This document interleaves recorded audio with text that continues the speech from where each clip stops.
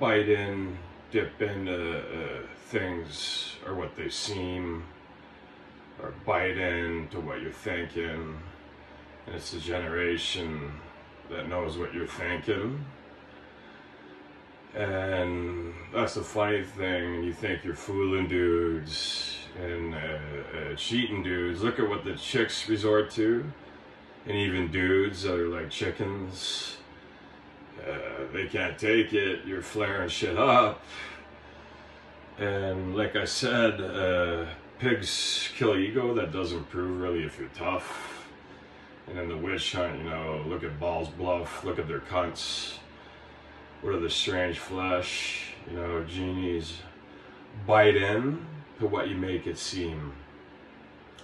Aside from just all the mischief, keep inside, these are people blowing turtle and animal dicks and shit. It ain't even that thick.